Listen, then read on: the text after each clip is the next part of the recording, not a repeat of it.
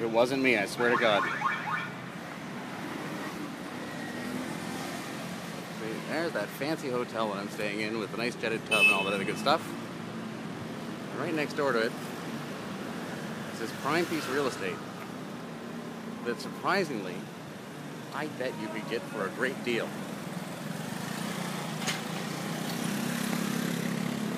Yeah, see, it's got landscaping, good ventilation,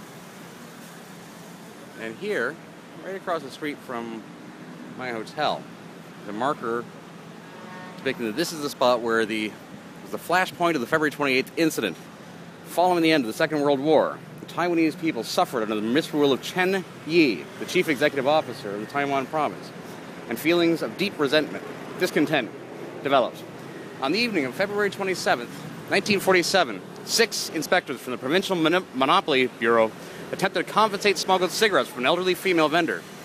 When she resisted, they struck her on the head with a pistol as she began to bleed.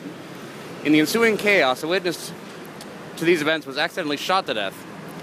Angry crowds marched to the local police station to demand that the killers be punished, and large-scale demonstrations for political reforms took place the very next day.